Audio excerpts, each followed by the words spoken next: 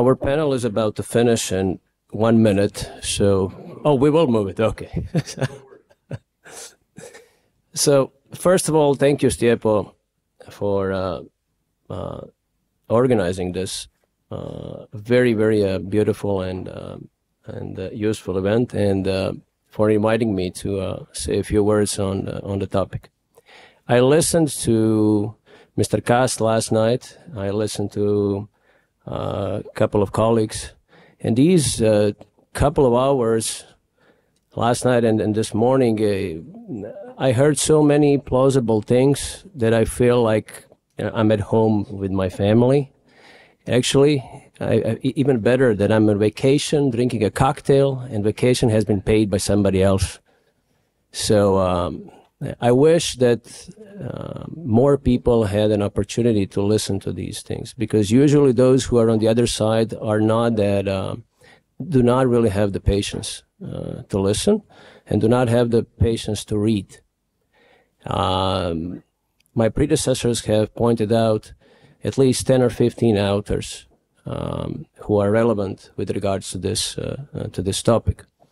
I'm also very grateful to Stjepo, who once he joined politics or started his career in politics, he continued to discuss things with me, and not only that we discuss things, he actually accepts most of my advices, which I think is good for you. And one of those was start reading Thomas Sowell. I think Thomas Sowell is a collection of all of this, beautiful collection of all of this. Unfortunately, we do not have translation in English, in Croatian, but we have enough people in Croatia who understand English at a sufficient level to be able to read Thomas Sowell. In addition to this, Stjepo quoted Thomas Sowell last night, and I believe that this quote came from a booklet which I made and shared with him. It is a booklet which I made for myself. It has something like 200 quotes from Thomas Sowell, something like 200 quotes from Milton Friedman, 50 quotes from Hayek. And it keeps falling apart, obviously, because I keep browsing through this all the time.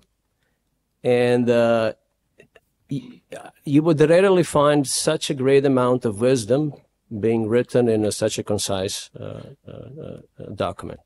And I shared this with everybody who is actually interested to receive and read this. And I think a conservative should read this once a month, just in order not to forget these things. So what's economics? Well, there are many definitions of economics, but one which is short and concise, which I like, is economics is a study or a discipline that monitors and analyzes cause and effect relationships in an economy. In particular, what it does is it looks at the consequences of alternative uses of different resources which are scarce. Okay? And based on these consequences, which are empirical facts, we have come to know or become aware of certain economic laws. And we cannot ignore these laws. Or we can ignore these laws, but as Thomas Sowell said, we cannot ignore the consequences of ignoring these laws. And there are many, many people who actually exactly do this, ignoring these facts. And he says that one of these laws, and in his opinion probably the first law of economics, is the scarcity.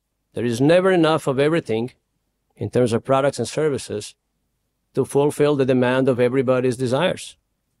And we have to accept this as a fact. But then you have people on the left who says, well, we will disregard this law because we are politicians. And that's the first mistake they make. Most of them do not understand the laws of economics. Some of them do, but they're just acting in a very opportunistic way. Well, my experience in the last 3 years, I will not go back. Well, let's go back 8 or 9 years. Back in 2015, after being in recession for 6 years, after having lost 200,000 jobs in private sector, and we are a very small country. At that time, we believed that we had something like 4.5 million people. Okay, where the government spending grew to almost 52 or 3% of GDP, where the government employment grew by additional 20,000 individuals, which means that the public sector and the government didn't do actually anything to help the economy recover. This is why we actually remained for 6 years in recession. I wrote an article in one of the widely read, at least in business circles, newspaper, saying that I think that Croatia needs Thatcherism. Well, that was a total heresy, so to say. Okay, and I got called by a chief editor saying, what a nonsense you are talking about. And I told him, look, this rubrica or this part of the newspapers is called opinion maker. You either change the name of this thing or you leave me alone if you want me to continue to actually write something for you occasionally. 2 years ago, I was in the national radio with a guy from a national bank pointing out that the amount of printed money in circulation has increased dramatically prior to Corona, and then exponentially during Corona. And then this will eventually lead to inflation. And he was nodding like this. Okay, he was not seen on the TV, but he was doing like this. In December 2021, I was in the panel with the governor of Croatian National Bank, Mr. Vujić, and I told him that I think that inflation is a real threat. And he said that he doesn't see inflation as a threat because of the strong competition among private businesses. And I told him if this was the truth, we would never have inflation in history, because there was always some competition, at least in non-socialist countries. And we have observed eras of strong and high inflation in the United States, which had a reasonable amount of free private enterprise and competition. The reason why I'm saying this is then we had price limits on oil and gas and some other limitations being imposed on us during Corona time. But if you look at the money printing, it's action sponsored by the government. If you look at all the restrictions during Corona time and all the actions done by the government, including the action called that government pays the salary, which is the euphemism for using taxpayers' money to actually give it to somebody else who doesn't perform any work, any productive work. And then the war in Ukraine and all the problems that come from this, which of these actually have to do anything with the free market and free enterprise system? None. And very often, a person or a group or organization or a system to be blamed is exactly a free enterprise system that actually never contributed anything to these problems. It's all problems and consequences of government intervention and action. Robin mentioned the knowledge problem introduced by Hayek.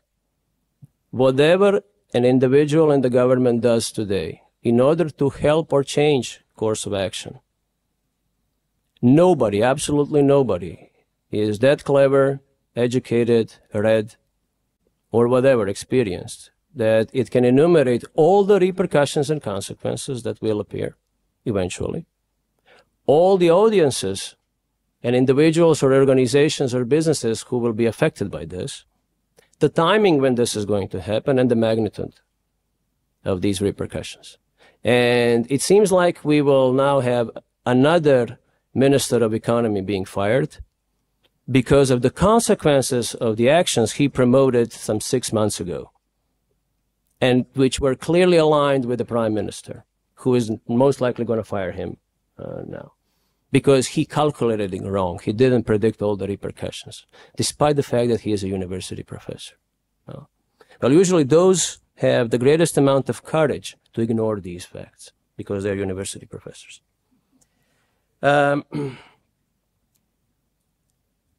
There are many definitions of economic freedom. The one which I like the most is introduced, or has been introduced by Milton Friedman.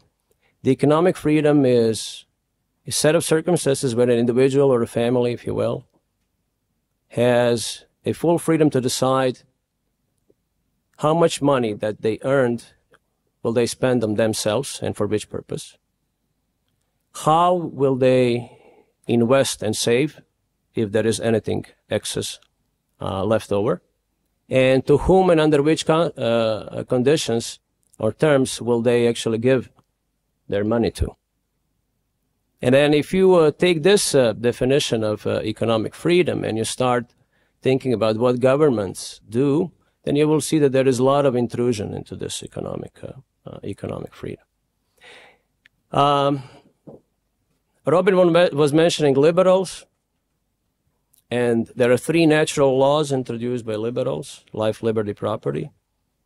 And I think that these three natural laws, life, liberty, property, we should just be reminded that the idea behind them being called natural laws is because they should not or could not be reduced to any individual or taken away from any individual within any democratic process, so to say.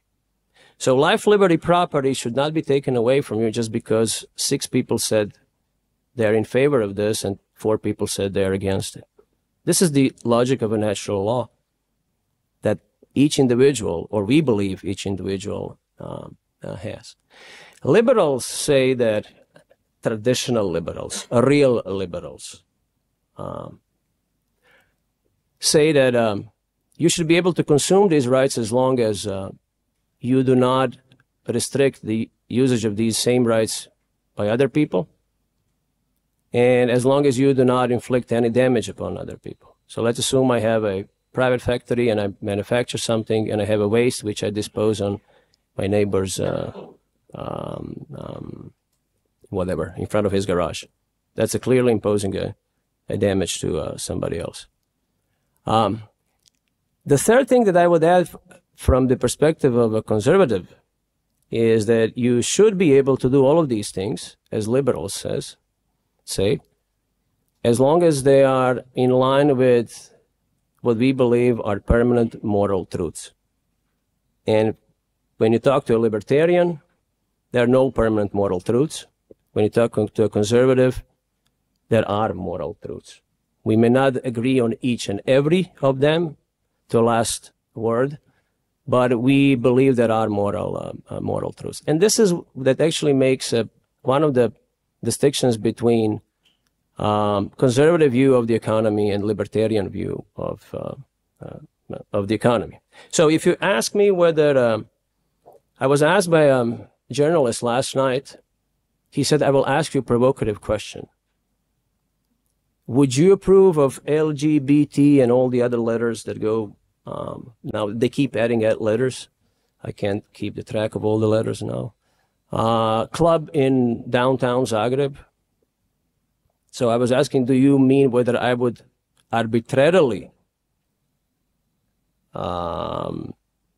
preclude them from opening the club? He said yes. Well, I would say no. But unlike libertarian who will say they don't care, I will say I do care, and I think it's right. It's the wrong thing to do.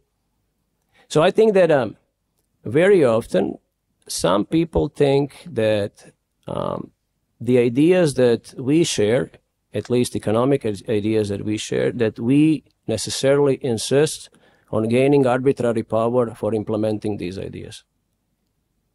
The truth is completely opposite.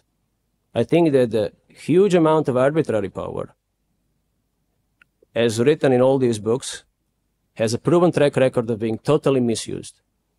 It is a very, very thin line between what you and I do not like and our passion to actually ask for a government to forbid something. So I think this is something that has to be repeated publicly, that one of the biggest threats to a free market economy is the growing amount of arbitrary power being concentrated within the hands of politicians. Statistical data is telling us that I think something like 10 countries in EU already have government spending in excess of 50% of GDP. And we are still being told that we live in a free market economy and capitalism. The second challenge that I see is that people are mixing up and confusing free market enterprise system with crony capitalism. That's a totally different thing. And I'm not blaming a capitalist or entrepreneur who wants protection. As Friedman says, most of us produce one good or service, or group of services or products, and we live from selling these things. And we would like that everything we procure from our suppliers is exposed to the greatest amount of competition, because we know inherently that this is probably the setup within which we will get the best deal for ourselves. But somehow we have a passion or urge to protect our product. And this is why then we misuse or influence arbitrary power in hands of Stjepo or somebody else. Not yet. And ask him to give us subsidies, to give us lower tax rates, to impose regulation that limits entrance of competition, so on and so forth. So the huge amount of growing amount of arbitrary power is exactly the thing that makes things worse, not better.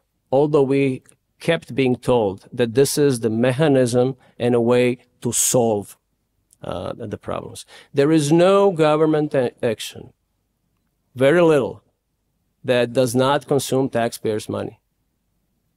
Almost none. Almost none.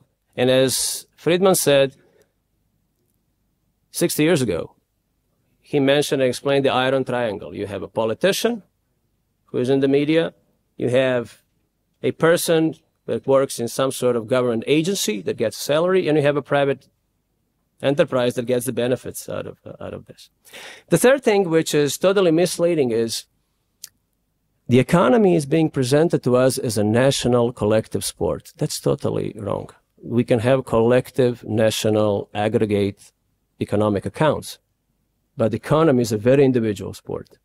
Each individual in this room will act in a short and especially mid-term or long run in accordance with their own particular economic interests. So this is why when somebody says that something is good for the economy, maybe in total, yes, but maybe it's a zero-sum game. Maybe something has been taken from somebody and given to somebody else by using arbitrary power. And I know that I'm not the only speaker here. So I will quote Thomas Sowell, one of those 250 quotes, for this first introductory part. And he says the following: "The most fundamental fact about the ideas of the political left is they do not work. Therefore, we should not be surprised to find the left concentrated in institutions where ideas do not have to work in order to survive." And we can see this with our mayor in Zagreb, who has been in NGOs for most of his life. And sometimes I tend to believe that, I'm not saying that he has any bad intentions. Most socialists have very good intentions, but disastrous results because the processes are not proper. That once that he has a real job, I must say that in the last 2 years, I'm not of opinion that things are better than they were in Zagreb. To the contrary, I wish that he would just cut the grass for the start. Yeah. Thank you.